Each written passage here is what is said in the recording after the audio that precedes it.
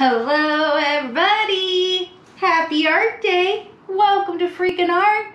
I'm Anastasia and I'm so happy you decided to join me today to make some art.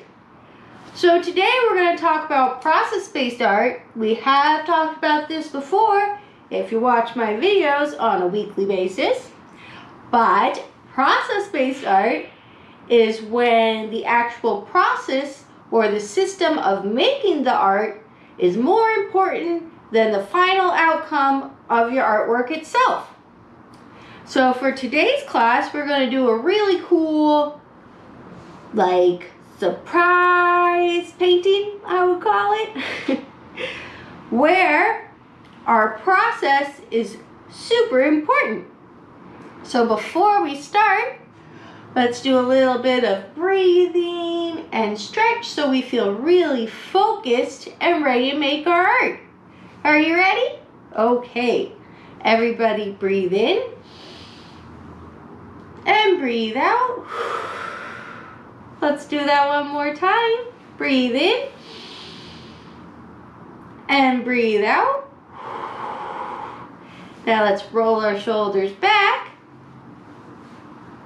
and roll them forward.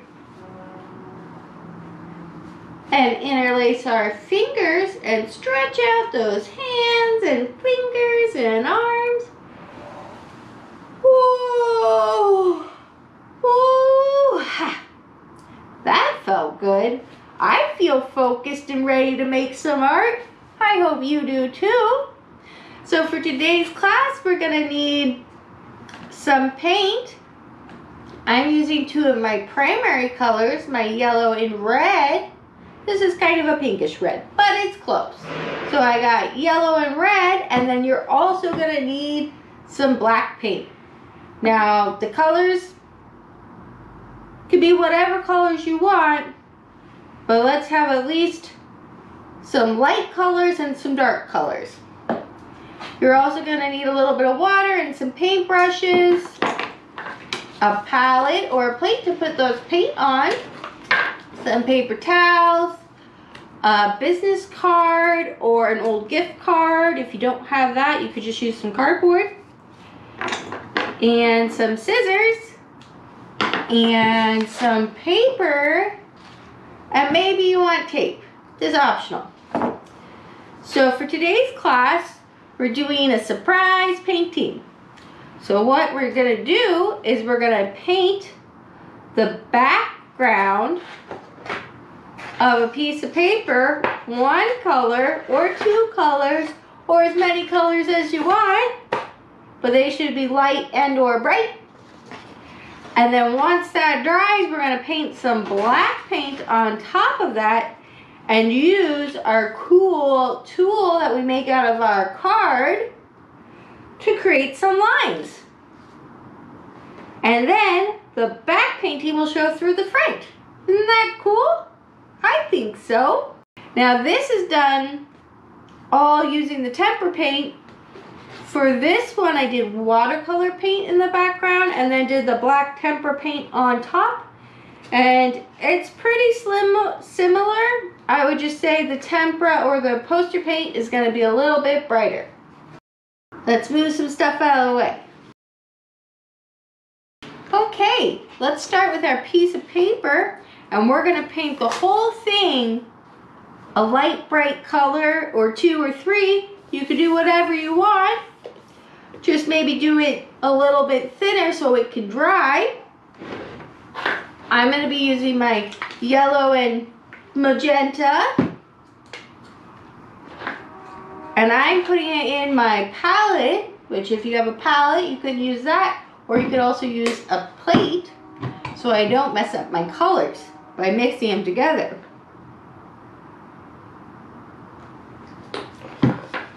So first things first, we're just going to paint the whole page.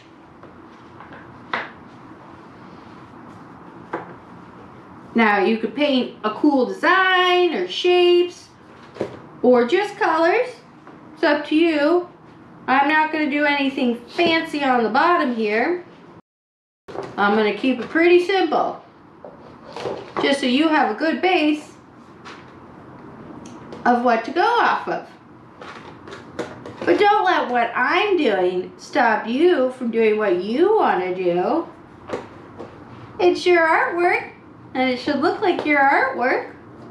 And remember, our imagination is the only limitation.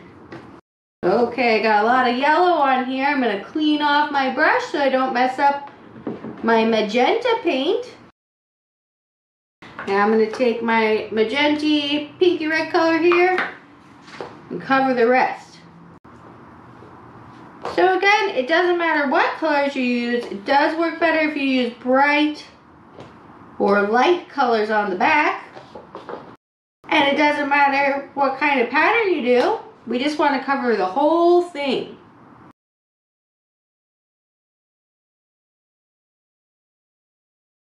Okay, now that we have our whole page covered, you can see it's curling up because it got a little bit wet, but once it dries, we'll just curl it back the other way. So let's put our painted page to the side because we need it to dry all the way before we can do the next step in our process-based surprise painting. Now the next thing we're going to do is take our old gift card or business card and cut some shapes out of the side because we're going to be using this kind of like a comb to peel off that black paint on the top. So you just take your scissors and you can do whatever you want. You could cut on all the edges. I'm just cutting little triangles out. That's going to look cool. Maybe I'll do some other marks, cut out some other marks on this other side. It doesn't have to be even or regular. It's really whatever you want to do. And if you don't have a business card or an old gift card to use, you could always use something like a fork or a comb, as long as you're using washable paint and the adult in your house doesn't care. It'll be fine. You just need something that would scrape off that top layer of paint. Okay, so I got some funky different shapes here on both sides. I will say that the plasticky gift cards are going to work a little bit better than the cardboard of a business card just because it's stiffer.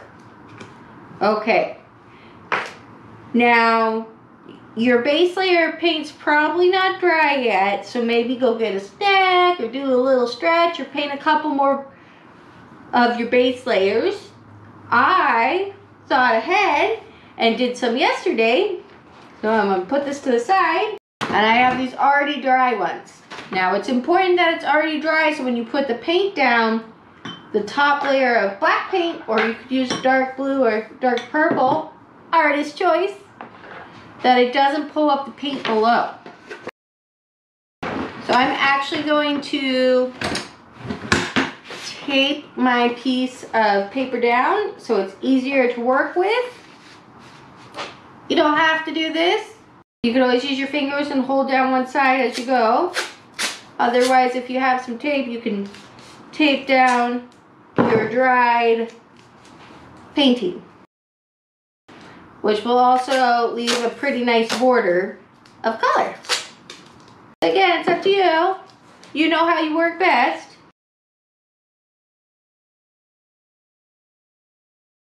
Okay. Now I would say that watercolor paper or thicker cardstock paper is going to work a little bit better for this project, just because we're doing lots of layers of paint.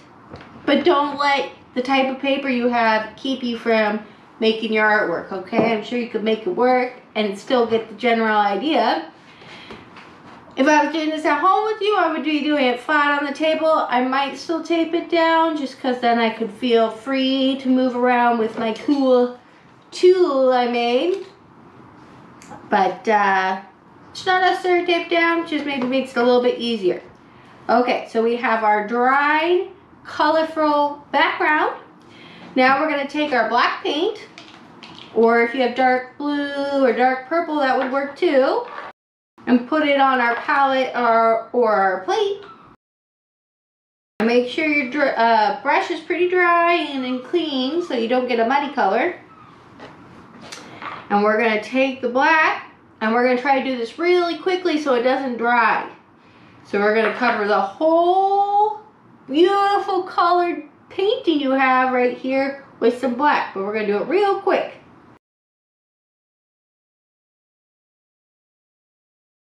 Okay, so now we should all have a black painting basically.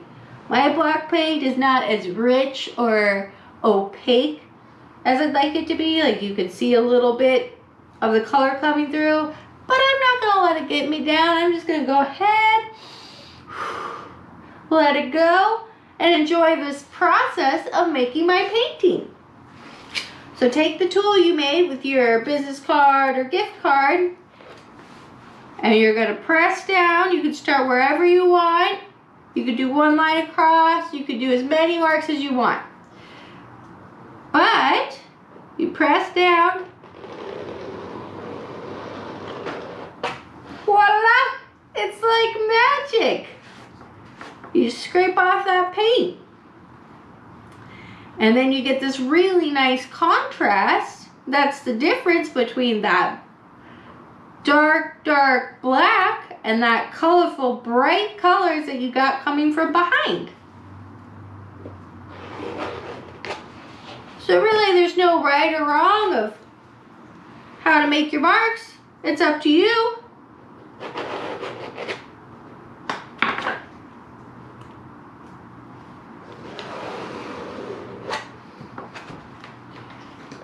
See how the business card works.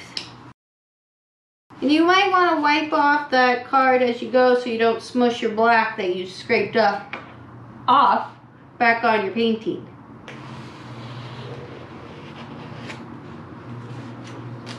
Now I think that looks pretty nice. We could try another one.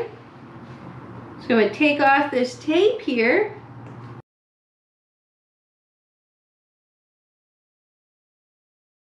There we go. I like it this way.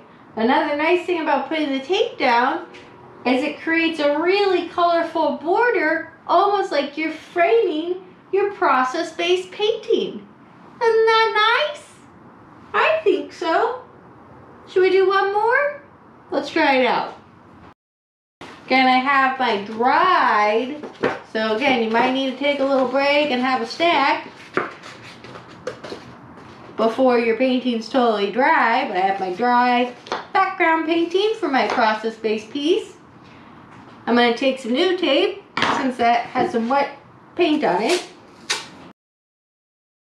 And again, this is not a necessary step.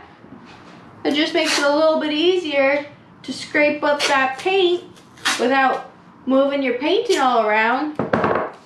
So it helps us get some real good marks. Now, if you decided to draw or paint a whole scene under here, that would be super cool too. I just went with the colors because it still looks nice and it's really simple and easy to do, so it wouldn't be overwhelming. But just imagine if you painted some hearts or flowers or trees or whatever it was, and then when you scraped away that black layer, you showed a little bit of your magical world underneath. Wouldn't that be cool? I think so. So again, I have my black paint. I'm putting it in my palette. And I'm going to go real quick and try to cover the whole thing real quickly so my paint doesn't dry.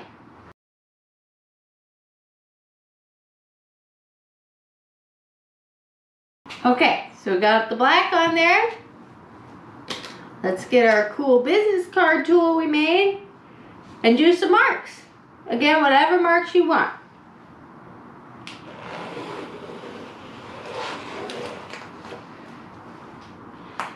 And like I said, if you had a fork, that would work.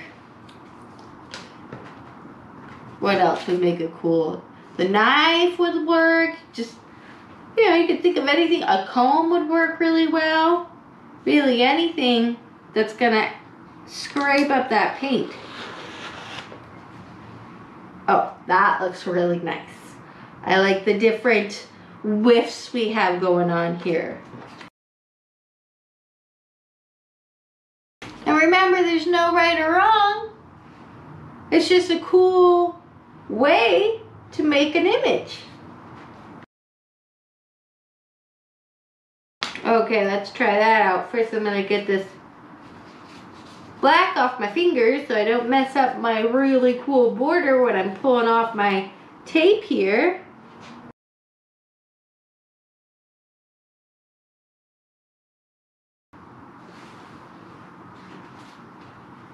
Yeah, I like it like that. There we go. I think that looks great. So here are our really cool process-based paintings, which I'm going to call surprise paintings. I think they look really nice with the dark black against that bright yellow and pink. I think it looks really beautiful. Now I can't wait to see your pieces, so please tag me on Instagram or send me some snail mail and we can look at them together next week. If you like today's class, please like and subscribe and share with your friends. It really helps me continue to make these fun art classes for you here on YouTube.